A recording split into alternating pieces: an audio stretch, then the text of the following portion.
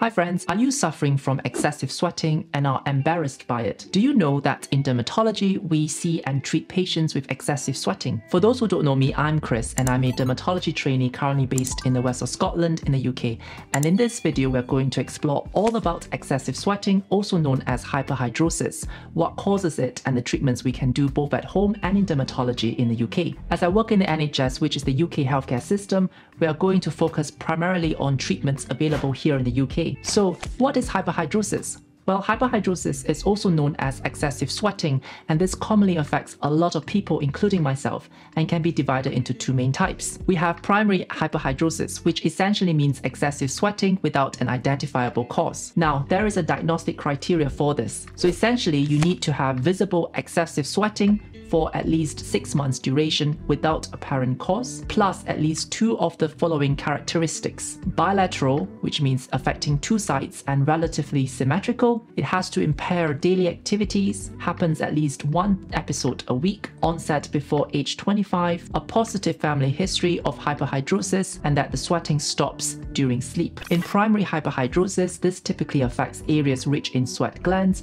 like the palms and soles of the feet, as well as the underarms or axillae. But you can also get other sites involved as well, such as the face, the scalp, and the genitals. Now, secondary hyperhidrosis means excessive sweating with an identifiable cause. This typically affects older adults and is generally more widespread or generalized and persistent. You may also get other associated symptoms like weight loss, fever, and headaches. Causes can include underlying medical conditions like diabetes, thyroid problems, infections, and so on and so forth. Drugs can also cause a variety of issues like hyperhidrosis, so have a think about any of the medications that you might be on or even over-the-counter medications. And I've listed some of the culprit medications right here.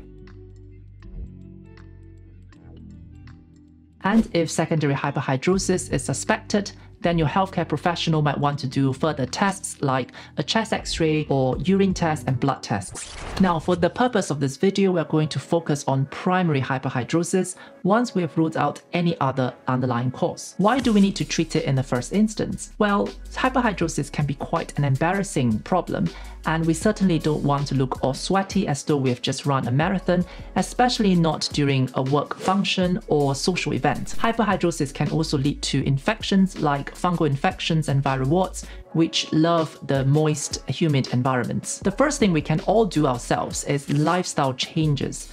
And I know this is something really simple, probably quite straightforward, but it is risk-free compared to other treatments later on in this video and can be quite effective if used appropriately. Number one, keep a sweat diary. Keeping a sweat diary helps you to identify potential culprits or triggers to your hyperhidrosis.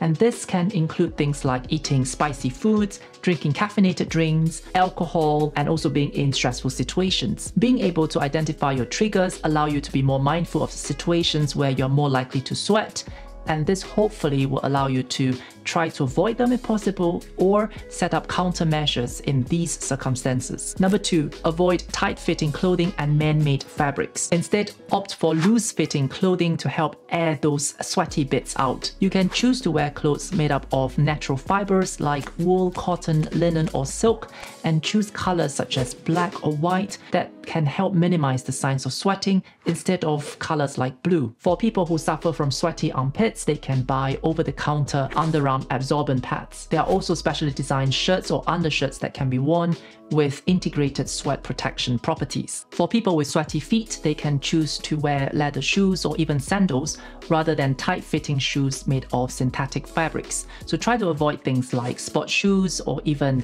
boots. You should also change your shoes on a daily basis to allow the old ones to dry out. You can also wear sweat-wicking socks made up of materials such as cotton, silver, and copper.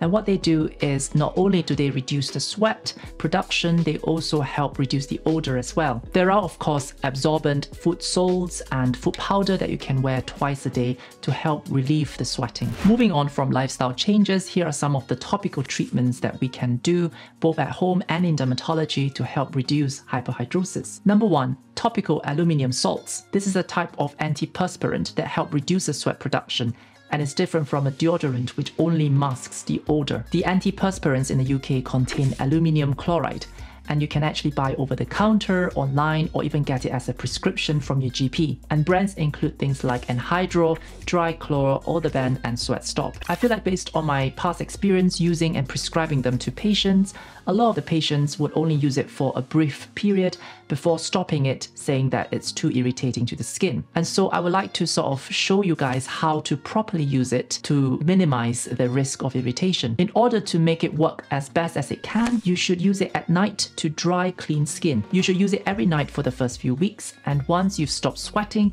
you can then reduce it down to a few times a week as a form of maintenance. Remember to wash off in the morning using a gentle, non-fragrance cleanser and avoid scrubs or harsh soaps. One tip that I have to everyone who uses this product is do not shave the skin one day before or after using the product, just because it will sting like crazy. As we've just mentioned, aluminium chloride does irritate the skin, and sometimes, occasionally, it can burn the skin as well, which is why we often do the steps as above to try to minimize the risk of irritation. If there is still skin irritation despite all the steps that I've just mentioned, you may want to either start slow by doing perhaps a few times a week to begin with before working up to every night for a few weeks, or you can choose a strength of lower percentage. You can also use a weak topical steroid like hydrocortisone or Umuvate, which is clobetasol butyrate, to help calm the skin down and reduce inflammation the day after you've applied aluminium chloride. I also want to take this chance to mention that there is no real data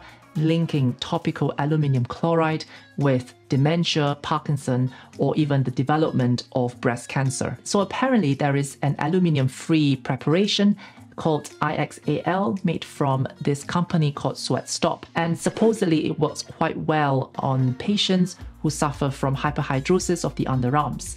And what it does is that it naturally normalizes sweat production without blocking the pores of the sweat glands. The manufacturer recommends applying it as a roll-on 3 times a day to begin with, and once you've seen an improvement, you can then lower down the frequency to twice a day and then down to once a day in the morning. Another topical preparation is called topical glycopyrronium or glycopyrrolate. This typically comes as 0.5% to 1%, and you can apply it up to twice a day. Unfortunately, it is not readily available across all centers in the UK under the NHS.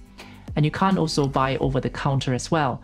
But in America, I believe you can buy as a cloth made from the company called Qbrexza. Moving on from topical treatments, we then escalate our treatments to oral medications. And they include medications like propanthelin bromide, oxybutynin, and oral glycopyrrolate. Now, these medications aim to block a certain chemical called acetylcholine, which is found at the end of nerve endings. And by blocking acetylcholine, they help to prevent the sweat gland from producing sweat. With any other oral medications, they come with their own set of side effects, and they include things like dry mouth, blurred vision, constipation, and even urinary retention, which can be quite distressing. Other than oral medication, we also have iontophoresis. With iontophoresis, this involves using a machine passing a weak electrical current through the water to the affected skin. This has been used as an effective treatment for hyperhidrosis affecting the axillae, the palms, and soles of the feet. But actually, we still don't know how it actually works. We generally use tap water as a medium, but in certain centers, we can switch tap water with glycopyrrolate solution to make it more effective. Sessions typically run around 2 to 3 treatments a week for a course of 4 to 6 weeks.